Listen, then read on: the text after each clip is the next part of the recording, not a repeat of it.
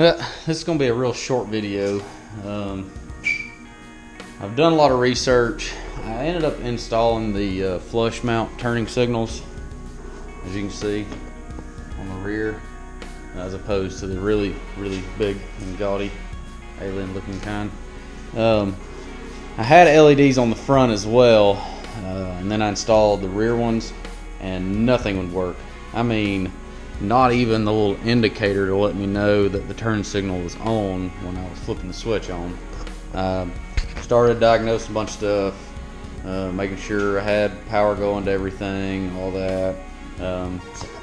Still wasn't really figuring out anything. Ironically, which was a weird thing, was the rear brake light ended up going out. The bulb was blown. It didn't even look blown, which was the crazy part. So got that replaced, took that scenario out of it. Got on Google, got on YouTube, all these other places trying to figure out what's going on. All I kept finding out was the speed of the flasher. Like, get this thing, fixes the speed of the flasher. Nothing, no one was talking about not working at all. I'm like, nothing. So I ended up getting a hold of the 12 o'clock labs, talking to the guy, and he ended up saying that they'd done spoke with probably just a few other people. It was very rare, but that they were running across the same issue.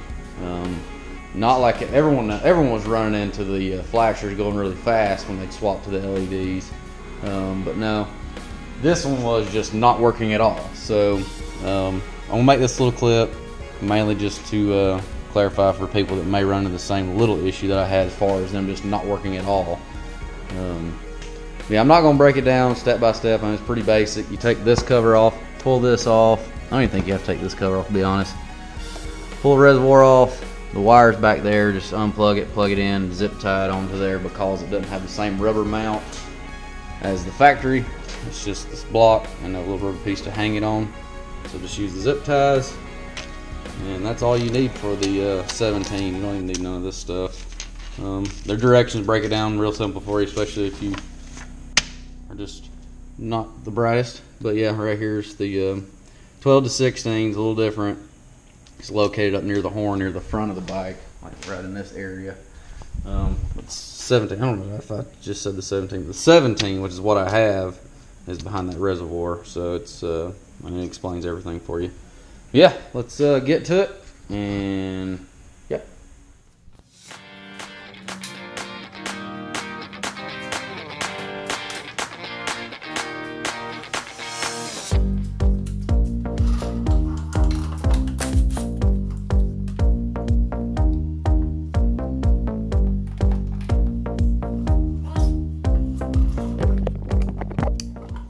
So it's going to be this little plug back here.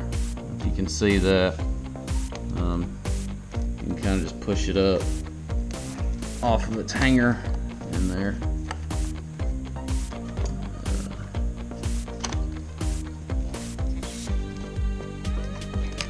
Yeah, this little guy right here. Just gonna unplug it. See if I can pull it out this side right here.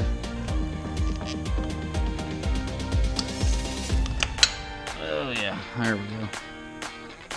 So yeah, just gotta unplug this and plug in the new one.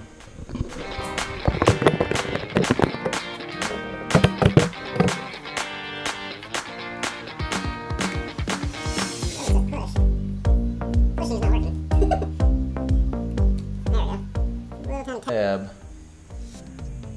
It's hanging in there right there. So yeah, that's the factory one. See how much different they are. Yep.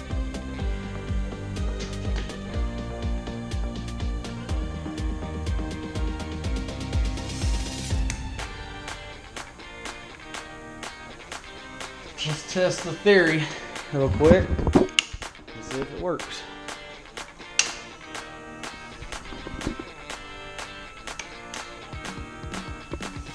Wow.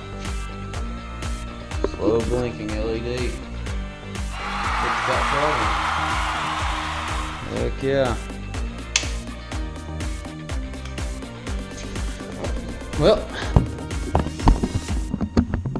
I hope that helped as far as somebody running into the same issue that I had with it just not working. Yeah. Cool. I think this was like $29 through the 12 o'clock labs. I'll try to get their link in the description below for you and everything, but yep, that's it. Throw a little zip tie back in there and finito. Alright, I need to give a big thanks to 12 o'clock labs. They definitely helped me out with this, especially when none of the forums or anything was really even talking about none of them working. Yeah, so the fixed rate flasher also fixes it when it just does not work, as opposed to just the flashing fast for the LEDs. So I ended up swapping these back over to the LEDs that I had on here. And yeah, appreciate 12 o'clock labs and the fixed rate flasher. Hope y'all enjoyed this little clip. Got some more videos coming pretty soon.